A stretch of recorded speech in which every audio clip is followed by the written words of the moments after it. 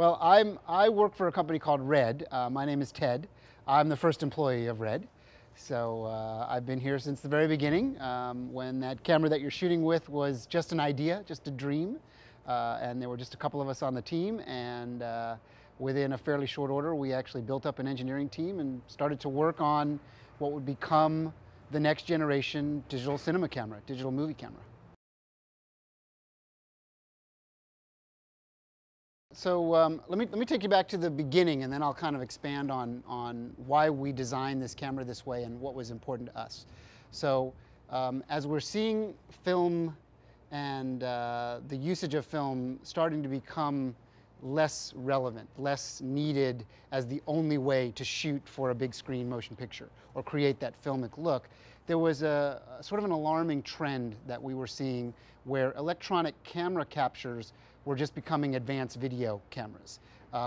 Whereas on the still side, there was a really nice transition and a really well understood and thought out logic that still cameras moved from where predominantly people were shooting on 35mm film to a digital world which was eventually replaced by raw capture, by using the same lenses, the same methodology.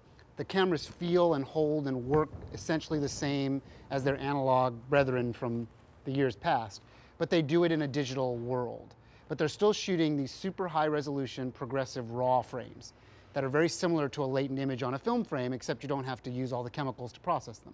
You use computers and technology to move that through. So we felt that was the right way to do things, and we felt that transition was handled with care and with the proper respect and logic that it should have been. On the motion picture side, the trend was to try and advance video capture, which is images that are sort of created inside the camera, that actually you color them as you shoot them, and it's a video stream. And they can do an adequate job, but they really don't replace cinema. So what we did is we looked at the transition on the still side, on the digital still camera side, and we took a lot of that logic because we really appreciated that. And we moved away from the logic of the video camera side, and what we did is we built a super high resolution progressive frame making device that doesn't shoot video, that shoots these super high res.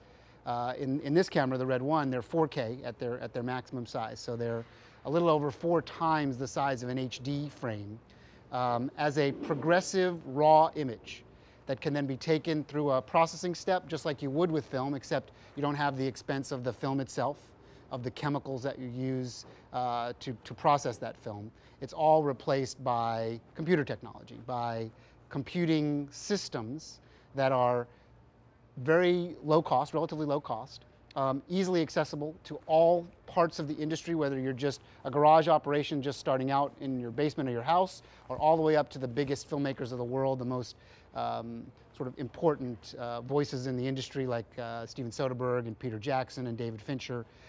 Those type of people are also now using Red and have embraced this technology more than anything else because it's not video, because they're shooting a replacement for film.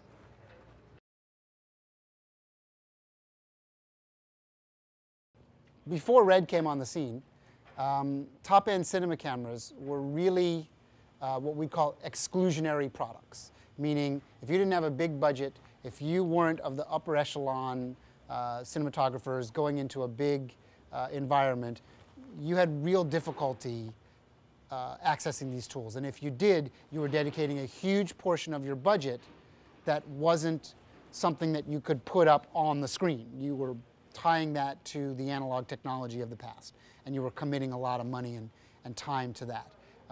When Red came along, we sort of turned that on its head, because previous to Red, if you were not going to use film, you were making an image compromise, you weren't shooting real cinema style, you were doing something less.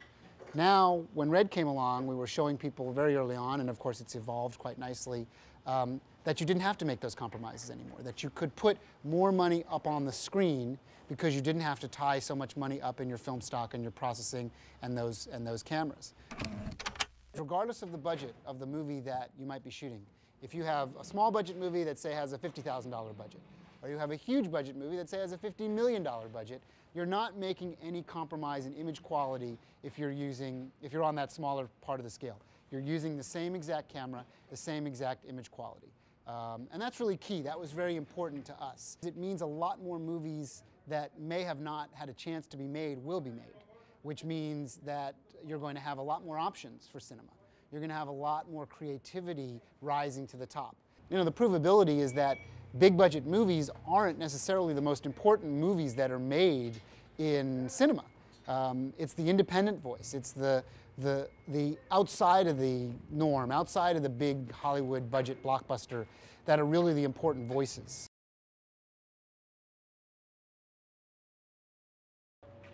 So the film industry in general is evolving probably quicker now in the last few years than any time in its history. With the advent of all these digital post-production tools coming down in price, the desktop software on the Mac or the PC, being able to work with red material natively and open it up very easily and manipulate these files very easily. The studios at every part of the industry worldwide are paying very close attention to this rebellion, to this revolution. Some are not the quickest on the uptake. It typically are the independent guys that are the first to embrace new technology, but the big players are paying close attention and they don't want to be left too far behind. So they're watching and they're learning, and now they've gone from full-on concern to full-on embrace.